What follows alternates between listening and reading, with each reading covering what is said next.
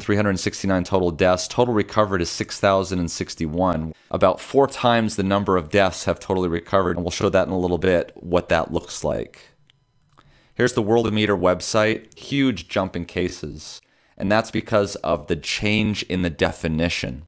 Not much probably has changed in terms of the reality on the ground. As we've been saying before, this number's probably been underestimating, but it's been systematically underestimating. And now we've gone from apples to oranges, where this is probably closer to the true number because now we're